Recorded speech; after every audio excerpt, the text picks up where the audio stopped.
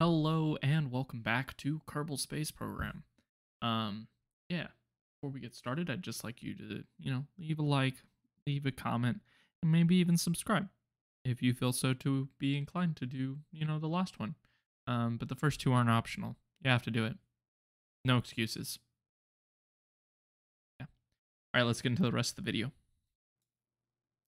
All right, so there's the launch of our first rocket of the day. Um, this one has an interesting mission. It's actually to pick up Jeb off the surface of the moon, and yeah, it's really overdone. Actually, it's to get Jeb and Val off of the surface of the moon. Mostly because we kind of left them stranded there. It was the last episode. Yeah, it was definitely the last episode. Anyway, yeah, they're kind of stranded there on the moon. So is Bill and Bob, but we're not going to worry about them right now. We just need Jeb. So we're sending our best tool to go and do that, and that's the boy we just strapped to the end of this shoddily constructed rocket. Um, Sig. I'm just gonna call him Sigmund because I can't really see the rest of his name. I know that's not his full name. It says Sigsail. It's Sigmund. Um. Anyway, yeah, we kind of just launched him into space on a shoddily made rocket. They're like, oh yeah, just recover our friends, and yeah, so we're doing that. Um, this mission is not at all in any way, shape, or form actually like good for the it was just so shoddily done, but I am actually really impressed with how it turned out. So yeah, so barring all of the explosions and stuff like that, this is actually a pretty good lander design. We almost got stranded again. Just gonna say that. Well, at least I think we did. I got really worried that we were gonna run out of fuel. Really worried. Like, you have no clue. Yeah. So here we go. I have to jettison the next part, and then have to start landing on the on what I'm going to use as the ascent engine. Um well, I mean this is the thing that also has the landing legs, but still it's not exactly what I wanted to be using for the I didn't want to use the landing engine just yet, but um we'll be good. We'll be good. We'll be fine. It's a little dark. And we started sliding down the hill, and yeah, it was a little rough.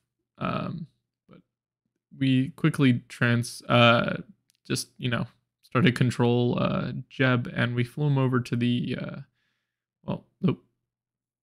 We flew him over to the ship. He clearly had some problems getting over to the thing, and he fell on his face and all of that. But we eventually got him there. He eventually got on board. And may have hit the bottom of the rocket. So yeah, he got inside, and then we had to send Valentina over to get inside. And this was a much quicker trip because I didn't hit my face on the floor. And then yeah, so I got inside. We got inside, and then we just immediately took off, just no waiting at all. And we quickly got into our was it Mooner injection burn? Yeah, Mooner orbit injection burn. So yeah, there we go. And then now we all we had to do was yeah, just make our way back home. Um this was actually a pretty strong vehicle. It was just incredibly expensive, just way too expensive to actually, feasibly do regularly. Wow, I'm starting to feel like the scientists on the actual Apollo missions. No, it was just because of how I made this one, and I just used way too much delta V for what I actually needed. Um, and the part where things were actively exploding wasn't exactly going to help that. So yeah, it was a poorly designed rocket, and honestly, we shouldn't even really be going to the moon yet. Uh, like the moon's hard. The moon's hard to be landing on regularly like this, and I mean, been using, this these like rockets that don't exactly have great, weights to get there. Um, so yeah, there we go. We landed and we recovered them, and we're literally about to send Jeb right back into space. No time at all to save. There he goes, and he's going right back to another moon. This time it's Artemis 3, and he's on his way to um, Minmus, and we're currently just raising it. I really like this rocket that I've built. So while this mission's called Artemis 3, the rocket itself, I believe I'm calling it the Flagler 1. So yeah, the Flagler 1 rocket's actually really, really useful. Yeah, it's a great rocket. It gets us into orbit pretty well. I do minimal upgrades to it into the future. It's just a great medium lift vehicle, and like I just love the fact that I can do this whole thing like Apollo style. It's just fun to me.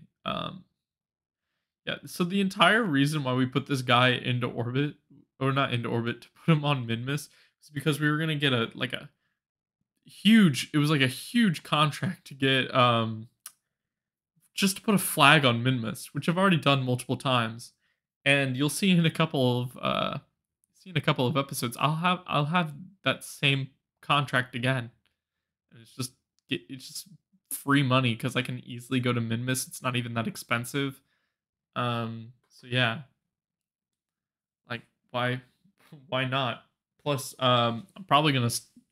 I think soon I'm going to establish a permanent presence on Minmus, which will be pretty good. Um, yeah.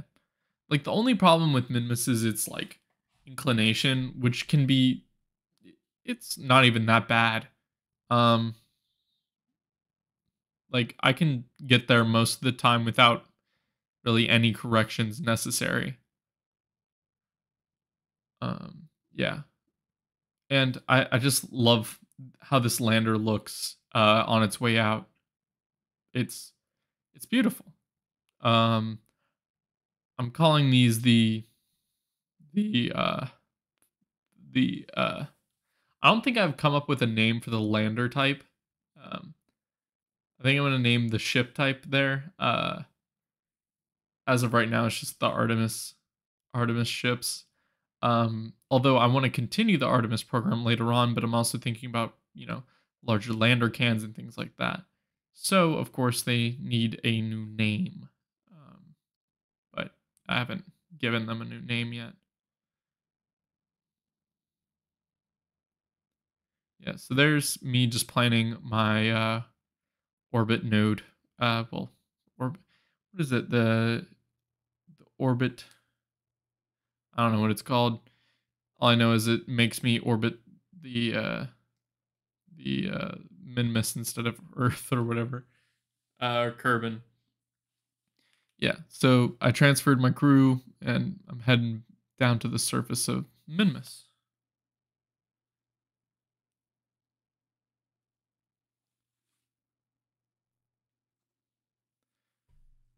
It's nice because you barely even need that much delta V to land on Minmus.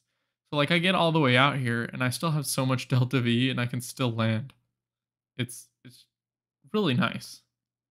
I think this time I was actually really close to pushing it, but it's not that bad. Um, yeah, it's perfectly fine. It's pretty easy, and I'll actually be using this exact lander to go to the moon soon. So yeah, like it's it's it's fine. And then there we go, fulfilled my contract. Jeb was here, and then the date, which was I think it was like 165 or something like that. So we do years than days on Kerbal, just because that's just you know the time since we established our space force space thingy. Yep, that's how we quantify our time here. I got really turned around when trying to plot where to go on this one. In this episode, I made like some of the most inefficient choices for my rockets throughout the entire time. It was bad.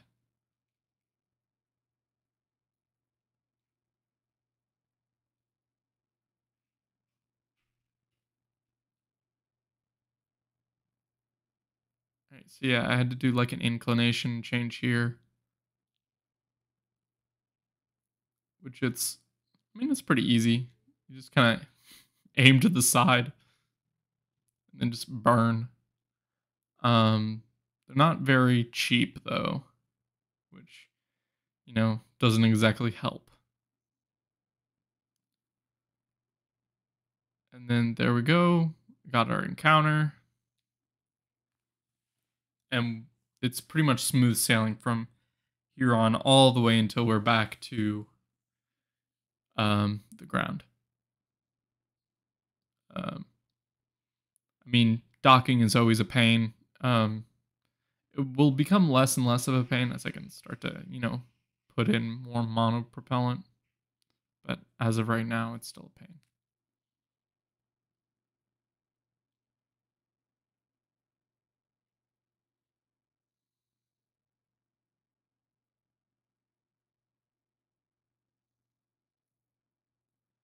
Yeah, I really struggled at this part. Constantly going all over the place. Couldn't aim to save my life. I actually turned on the limit on how much I could maneuver, and it was still way too much. Um, yeah, the whole mission was a pain. It was going all over the place, and I accidentally caused the thing to start turning and all sorts of stuff.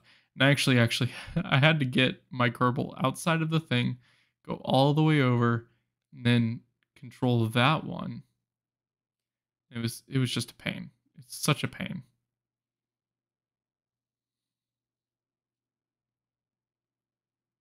Yeah.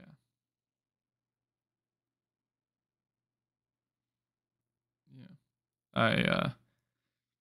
I absolutely hate like sometimes I I messed this mission up pretty badly. Um and then I think I do something even weirder soon. Um I don't know if it was in this episode or another one, but I do something pretty weird later on. I don't believe it was in this episode, but I think it'll be later on. I've recorded way ahead, as you can probably tell. Yep. So then I fulfilled some of the contracts or whatever. Oh, yep, yep, I did it here. I I went and docked with another one of these. Just for the fun of it because I could.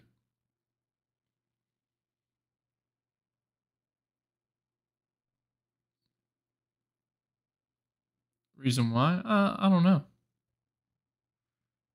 Yeah, I used the propellant of the old lander, and I ended up bringing us all the way up to encounter the other thing, and it was this this whole mission is just like weird. And then I later found out that I didn't even need to do this to fulfill the contract. It was just a pain. It's just such a pain. There's no reason for any of this.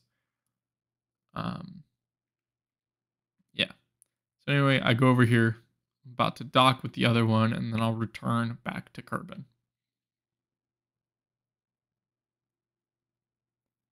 Yeah.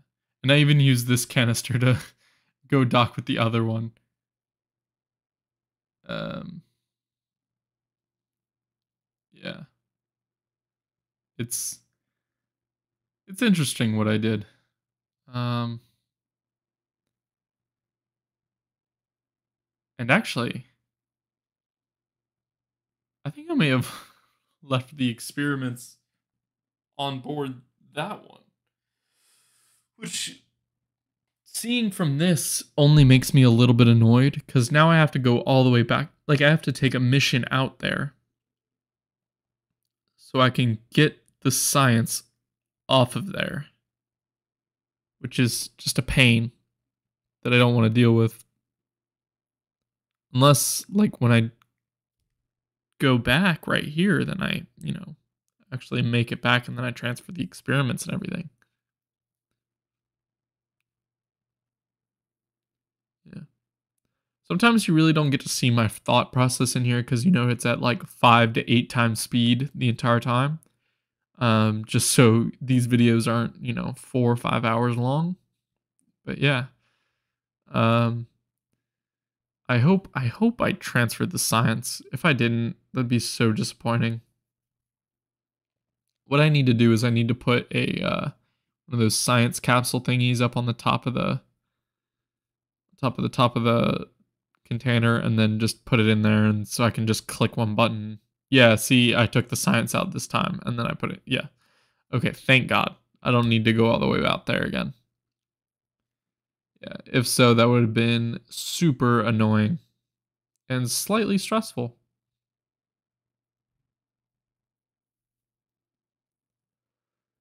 And so yeah, now I'm starting to deorbit and then I'm going down.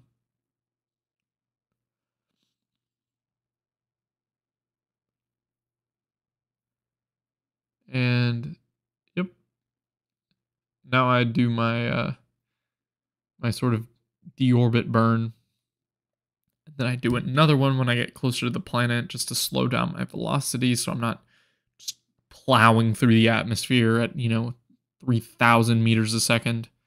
It's a little bit more manageable at 2,500. Um, yeah.